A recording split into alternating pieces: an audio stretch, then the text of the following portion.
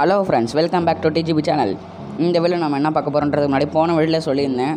நம்ம WhatsApp group ஆரம்பிச்சிருக்கோம்னு சொல்லிட்டு யாருமே வந்து ஜாயின் பண்ணல. இந்த வீடியோ பார்த்தாச்சும் வந்து ஜாயின் பண்ணியிருக்கோம். ஓகேவா, 5 பேர் தான் இருக்காங்க. போன வீடியோ சொன்ன மாதிரி தான். ஓகே, வந்து ஜாயின் பண்ணிடுங்க. அதுவும் இல்லாமல் யூடியூப்பில் நம்மளோட பேரை போட்டு டிஜிபி ட்ரிக்ஸ்ன்னு சர்ச் பண்ணாலே இப்போ 2வது இடத்துல வருது. ஏன்னா 110 சப்ஸ்கிரைபர் ரீச் பண்ண போகிறோம் இல்லையா, அதனால தான். சரி வாங்க, நம்ம இப்போ வீடியோக்குள்ளே போகலாம். இந்த வீடியோ கண்டென்ட்டில் என்னடா சொல்ல போகிற அப்படின்னு கேட்டிங்கன்னா, அதாவது ட்ராக் ஷாட் அடிப்பது எப்படி.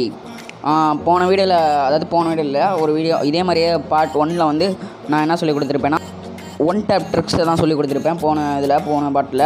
இந்த பார்ட்டில் வந்து என்ன சொல்லி கொடுக்க போகிறேன்னா, அதாவது ட்ராக் ஷாட் அடிப்பது எப்படி. நம்மளே ட்ராக் ஷாட்டில் குத்துவெறி கொலவெறியாக இருக்கும், நம்ம போய் மற்றவங்களுக்கு சொல்லிக் கொடுக்க முடியுமா அந்த மாதிரி. அதனால் நான் போய் கற்றுட்டு வந்து அப்புறமேட்டு தான் அவங்களுக்கு சொல்லிக் கொடுக்குறேன்.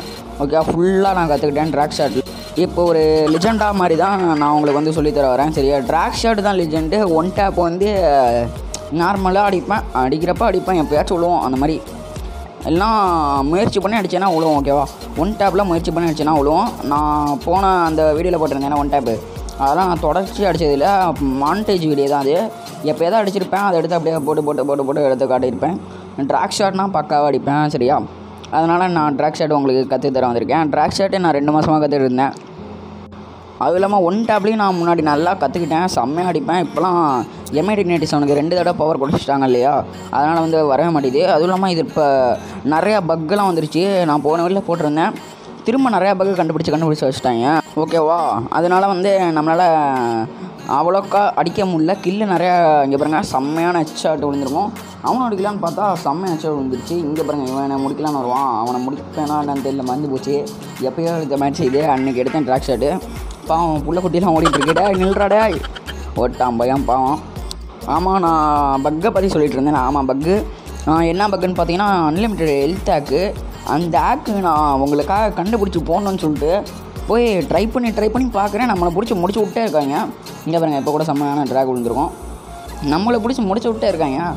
பாவம் பச்சை குழந்தைன்னு பார்த்து நானும் விட்டு போனோம், என்னை முடிச்சு விட்டானுங்க. இங்கே பாருங்கள், இங்கே செம்மையான ஹெட்ஷாட் விழுந்துருக்கும். செம்மையாக இருந்துச்சுல ஹெட்ஷாட். அந்த ஹெட்ஷாட் செம்மையாக இருந்துச்சுன்னா போய் லைக் பண்ணிட்டு வந்து வீடியோ பாருங்கள் சீக்கிரமாக. ஓகேவா, என்னை முடிச்சு விட்டானுங்க. நான் போய் அந்த ஹெல்த் ஹேக் பண்ணலான்னு பார்த்தா ஒரு க்ளோவில் போட்டு நம்ம பாட்டுக்கு போய் இது பண்ணும் போல். நம்ம ஃப்ரெண்டு வரணும், அதுக்கு நான் டூவில் போய் இன்வைட் பண்ணுறேன். அப்போன்னு பார்த்து எவனுமே ஆன்லைனில் இல்லை. ஐயோ, என்னடா நம்ம டிஜிக்கு வந்து சோதனை அப்படின்னு சொல்லிட்டு போய் மற்றவனை வேர்ல்டு சாட்டில் போய் இன்வைட் பண்ணான். வந்தவன் போயிட்டான். என்ன பண்ணுறது, அவன் மொழியே தெரியாமல் வரான். என்னென்னமோ பேசுகிறான், ஹிந்திக்காரன்னு நினைக்கிறேன். இல்லை மற்ற ஊருக்காரனாக கூட இருக்கலாம், ஏன்னா வேர்ல்டு சாட்டு. ஆனால் இந்தியாவிலேருந்து தானே வருவாங்க. வேர்ல்டு சாட்டுன்னு எதுக்கு வச்சாங்கன்னு தெரியலையே. அந்த ஃப்ரீ ஃபயர் காரன்ட்டு தான் கேட்கணும். நம்ம சர்வர் இந்தியா, அப்புறம் இப்படி வேர்ல்டுலேருந்து வருவாங்க, இந்தியாவிலேருந்து தான் வருவாங்க. அப்போ இந்திக்காரனாக தான் இருக்கும். சரி, இப்போ நீ டிப்ஸு ஓடா அப்படின்னு சொல்லுவீங்கன்னு நினைக்கிறேன். இப்போ நம்ம பார்க்க போகிறது என்னென்னு பார்த்தீங்கன்னா, போன தடவை பார்த்த மாதிரி 3 பேசிக் ஸ்டெப்ஸு. அந்த ஸ்டெப்ஸ் என்னன்றதை நான் விலாவரியாக உங்களுக்கு சொல்லிடுறேன். ஃபஸ்ட்டு ஸ்டெப்பு என்னென்னு பார்த்தீங்கன்னா, நீங்கள் மூவ் பண்ணாமல் இருக்கணும். பிகினராக இருந்தால் கன்ஃபார்மாக மூவ் பண்ணாமல் இருந்து நீங்கள் ட்ராக் ஷாட் அடிச்சு படுங்க. அது அங்கே பாருங்கள், இங்கே அங்கே போய் இவன் அன்லிமிட்டட் ஹெல்த் ஹேக் பண்ணிகிட்டு இருந்தான். விடுவேன் நானே பிடிச்சி அடித்து மண்டையை உடச்சி விட்டு போயிட்டேன். மண்டையில் அடிக்கல, சும்மா கீழே தான் அடித்தேன். இங்கே பாருங்கள், அவனுக்கு ஹெட்ஷாட். பார்த்தீங்களா, நான் இப்போ நின்று தான் அடித்தேன். ஒரே இடத்துல நின்றுனா இங்கே இருங்க, நின்று அப்படியே பின்னாடி எழுதான் ஹெட்ஷாட் உள்ள பாருங்கள். இவனை ஹெட்ஷாட் வந்து சும்மா முடிச்சு விட்றான், என்னோடதை முடிச்சுட்றான். நீங்கள் ஒரு இடத்துல நிற்கணும். Okay, பிகினருக்கான steps. ஒரு இடத்துல நின்று அப்படியே இழுத்திங்கன்னா ஹெட்ஷாட் வந்துடும். நான் பிகினர் இல்லை, நான் லிஜெண்டு, அதனால் நான் ஈஸியாக அடிச்சிடறேன். நம்ம சொல்லுவோம், அப்படி தான் நம்ம தான் ஆகணும். ஐயா, இங்கே பாருங்கள், இவனுக்கு ஹெட்ஷாட் பார்த்தீங்களா, சூப்பராக. இதே மாதிரி தான் நீங்கள் ஒரு வாகு உங்களுக்கு வரணும். நீங்கள் ஃபஸ்ட்டு எந்த சைடில் எப்படி நீங்கள் ஹெட்ஷாட் அடிப்பீங்க அப்படின்றத நீங்கள் ஒரு தடவை ப்ராக்டிஸ் பண்ணிக்கோங்க. ட்ரைனிங் மூடுக்குள்ளே போய் நீங்கள் எல்லா ஸ்டைல்லையும் போய் அடித்து ப்ராக்டிஸ் பண்ணுங்கள்.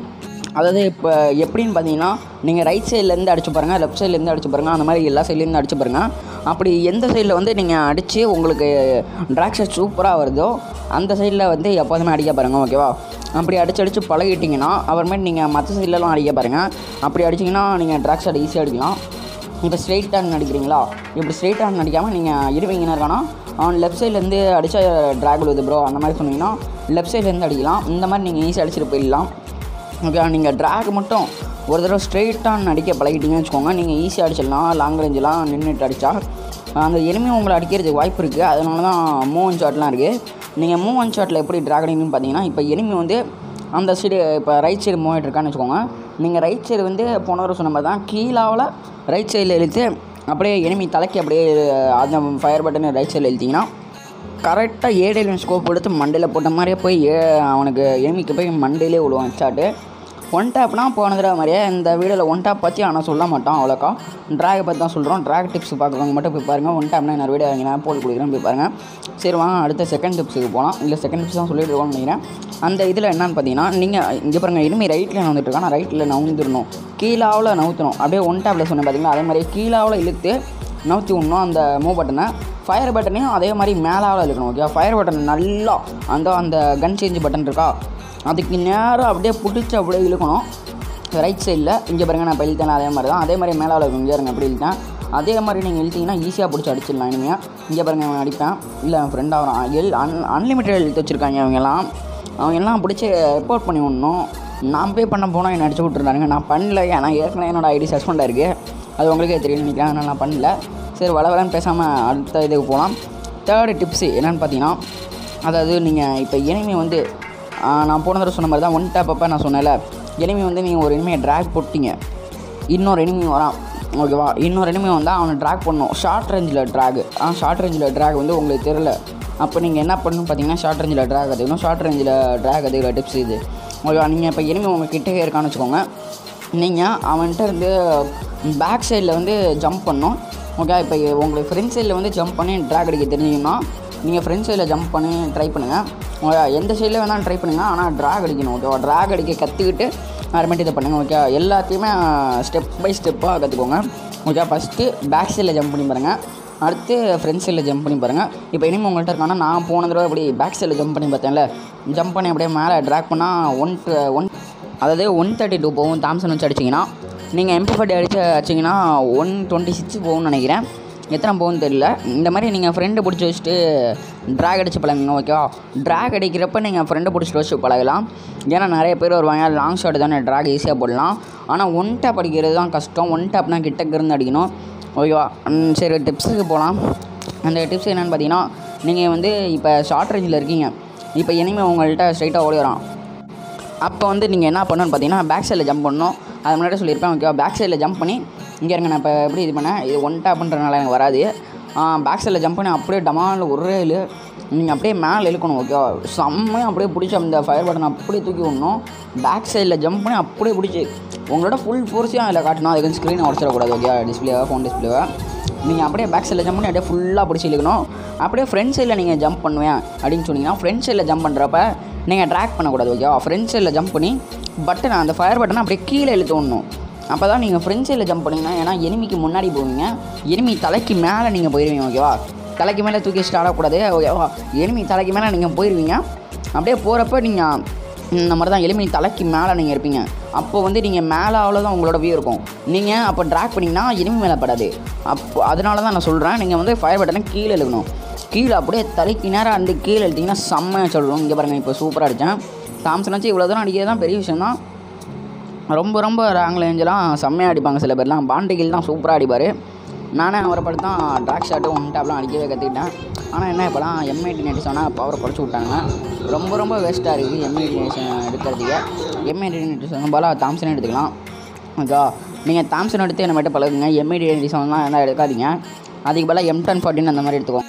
அது இல்லாமல் போன தடவை வீடியோவில் சொல்லியிருப்பேன், ஒன் டேப் அடிக்கணும்னா M18 எடுக்கணும். அதை இப்போ எடுக்காதீங்க, M1014 எடுத்து ஒன் டேப் அடிக்க பாருங்க. ட்ராக்னா கன்ஃபார்மாக தாம்சன் எடுத்துவாங்க. ஓகேவா, தாம்சன் HM8 எடுத்தால் அது ஸ்கோப் கன்னு. அந்த ஸ்கோப் கன்னுக்கு தனியாக இது பண்ணுறேன். ஓகேவா, ஓகேவா, தனியாக ஒரு வீடியோ ஒரே ஒரு நிமிஷம் தான் இருக்கும் அந்த வீடியோ. பரவாயில்ல, இப்போ எப்படி இருந்தாலும் உங்களுக்கு டிப்ஸ் தானே வேணும், அதனால் வந்து பார்த்துக்கணும். ஓகேவா, ஒரு 4 நாளைக்கு அந்த வீடியோ போட்டுடலாம். 4 நாளைக்கு போடலாம்.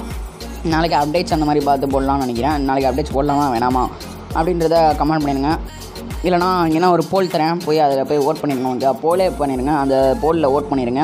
சரியா, சரி. இப்போ டிப்ஸு 4th டிப்ஸுக்கு போகலாம். 4th டிப்ஸ் என்னென்னு பார்த்தீங்கன்னா, இப்போ நீங்கள் வந்து ஒரு எனிமி சுட்டு முடிச்சிட்டிங்க, அதாவது ட்ராக் பண்ணி அந்த ட்ராக் பண்ண எனிமியே செத்து போயிட்டான். இன்னொரு எனிமி டக்குன்னு வந்துட்டான். உங்களுக்கு அவனுக்கும் ட்ராக் பண்ண தெரியும், உங்களுக்கும் ட்ராக் பண்ண தெரியும்.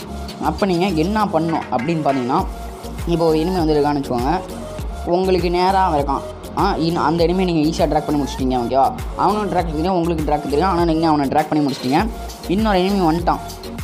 அப்போ என்ன பண்ணணும், போன தடவை சொன்னல சிட்டப், அதே மாதிரி தான் சிட்டப் பண்ணணும்.